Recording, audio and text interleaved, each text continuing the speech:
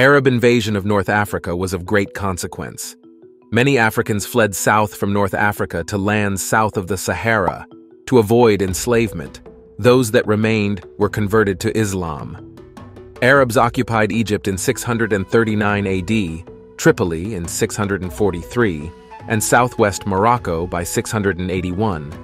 In 698, they appointed Musa ibn Nusayr governor of North Africa. Musa wanted to take control of Spain, but feared that an invasion at this time would exhaust his armies. In Spain, the Visigoths, Germans, had been in control for the previous 200 years. They are the ancestors of modern Spanish identity, seized Spain from the rule of the ailing Roman Empire. What did Musa do next? In 710, Musa sent a reconnaissance mission of 500 African converts to Islam into Spain led by Tarif, a fellow African. Using 4 ships supplied by Musa, they landed at a port today called Tarifa and plundered Algericas. Tarifa was not the original name of the port. The victorious expedition renamed it in honor of Tarif. Incidentally, the Moors at a later date imposed a special tax at this port. Example, a tariff. In 711, Musa sent a second and more formidable African army into Spain. Tariq ibn Ziyad, the African governor of Mauritania, led the expeditionary force of 6,700 African soldiers and 300 Arab translators and propagandists. In Spain, they occupied Moncalpe, which they renamed Jebel Tariq, meaning Hill Rock of Tariq. In more recent times, the Spanish have corrupted this name to produce Gibraltar, so that too is named after an African. European writers sympathetic to the Spaniards remembered the conquest in this way.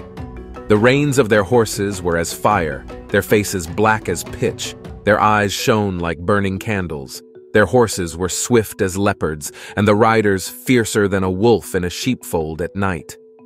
The noble Goths, the German rulers of Spain to whom Roderick belonged, were broken in an hour, quicker than tongue can tell. Oh, luckless Spain! Abd al-Rahman was a Umayyad prince of mixed Arab and African ancestry. May 756, he became ruler of Islamic Spain and the first of the important Umayyad monarchs, divided the country into military districts and administered it on this basis, creating a standing army of 40,000 men, mostly Africans. He also began a navy and agriculture. He made developments that led to the growth of the farming industry. He introduced accurate land surveying, built granaries to combat food shortages, and established effective irrigation canals.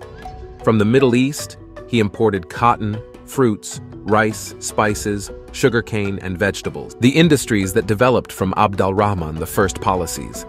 In time, these policies stimulated Spanish farming and other industries.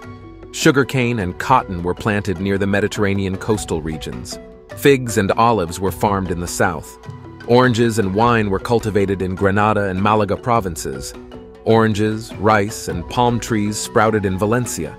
Silk industry grew up in Murcia. Leatherwork and dyeing flourished in Cordova. Ordnance developed in Toledo. Ceramics industry prospered in Almeria. Now this is what the Science Museum in Granada has to say. Great advances were also made in hydraulic technology in Al-Andalus. The traditions of engineering were combined with new ideas emanating from the Islamic world from 2 principal areas, Syria and North Africa. The Eastern writer, Al-Yazari, was a leading proponent of these new ideas. Some of the hydraulic devices developed in Al-Andalus were as follows. A. Water lifting devices. Watermill or water wheel powered by flowing water. Consists of a vertical wheel with no gear set, located on rivers or watercourses and powered by the force of the water. Water is collected from the river or watercourse in buckets or compartments on the outside of the wheel or mill and lifted up to a higher level. Animal-powered water lifting device, the most widely used system in Al-Andalus for extracting water. These were wheels powered by an animal and consisted of 2 drive wheels. A horizontal wheel powered by an animal connected to the wheel by a wooden shaft. A vertical wheel positioned inside the well with buckets on the outside which fill with water at the bottom before being emptied into a trough at the top.